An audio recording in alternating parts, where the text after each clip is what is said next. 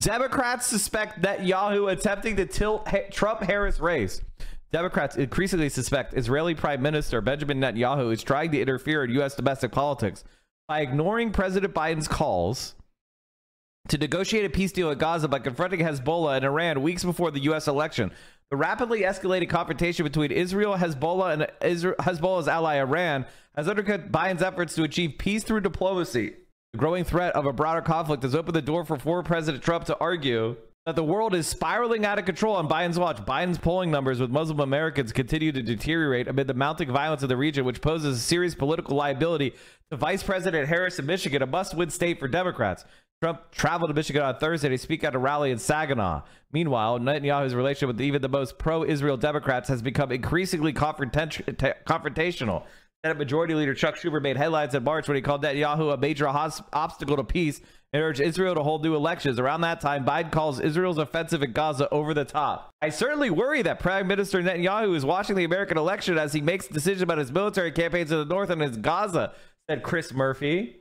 I hope this is not true, but it's certainly a possibility that the Israeli government is not going to sign any diplomatic agreement prior to the American election as a means potentially to try to influence the result. Another $50 billion to Israel! Another $50 billion! Democratic Party.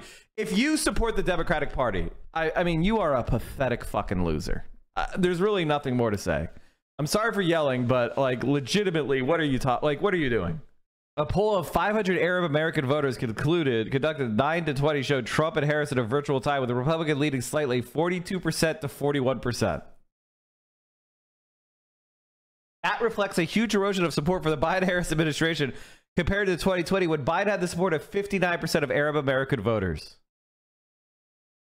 A senior Senate Democratic aide backed Murphy's claims, noting Netanyahu has long been a reputation as a meddler in American politics. We're giving them billions upon billions of dollars, diplomatic cover, military assistance, direct and indirect, and military troops. Direct logistic support of their military operations. And they're interfering in our elections. People dying in Appalachia, Democrats don't give a fuck. You're right, they don't. If there was an earthquake, if there was a magnitude 10 earthquake in Los Angeles, California today, they would not give a shit. They would give another $50 billion to Israel. There would be more money in the aid package that passed for Israel than there would be for America. I don't think for a minute that Bibi's not doing it just to impact domestic elections. I think he thinks he can get the Jewish vote to swing, but he may get the Arab American vote to swing, the aide said. The Senate Democratic source pointed to Netanyahu's speech to a joint session of Congress in July, where he vowed total victory and denounced American anti-war protesters, many of whom are progressives, as useful idiots who help Israel's enemies. He understands American politics. They are 100% involved in American politics, adding that that view is widespread among Democrats on Capitol Hill. Look at everything that's been happening. 100% interference in domestic politics. He's done it his entire career.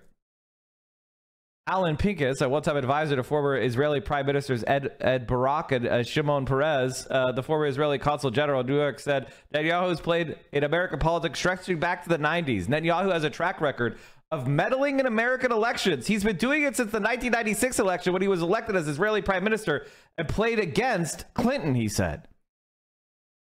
He meddled several times during the Clinton administration when he aligned himself with Newt Gingrich, he said. Netanyahu supported fundraisers in Israel for then GOP presidential nominee Mitt Romney in 2012, although he didn't actually attend the events. He said Netanyahu kept a low profile in the 2016 election amid widespread expectations that Hillary Clinton would defeat Trump. But in 2020, he was all out for Trump. What is going on here?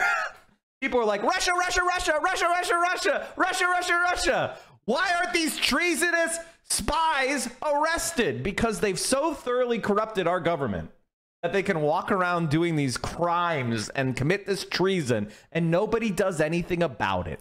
And this is how you know America's not long for this world. Nobody gives a shit. Nobody cares that our country is absolutely corrupted and prostrate. Nobody cares. No one's even that mad about it. So this country is not is not going to be winning a struggle with China. I can tell you that right now. He also noted Netanyahu was outspoken in his opposition to then President Obama's nuclear deal with Iran, known as Joint Comprehensive Plan of Action, blasting it as a very bad deal. I think it's reasonable concern based on conversations I've had with Israelis. They understand that Netanyahu is a Trump supporter and it feels it would be more in his long-term interest to have Trump in the presidency. Asked about Netanyahu's potential impact on the election, Rothkopf noted the Biden administration's inability to broker a peace deal despite months of concerted effort, which has become a sore point with members of the Democratic Party's progressive base. Well, McGurk, who's running the foreign policy, gets to stay in whether it's a Republican or Democrat. He doesn't give a shit about the person he's supposedly working for. Joe Biden is such a pathetic fucking cuck loser piece of shit fuckface, and so is Kamala Harris.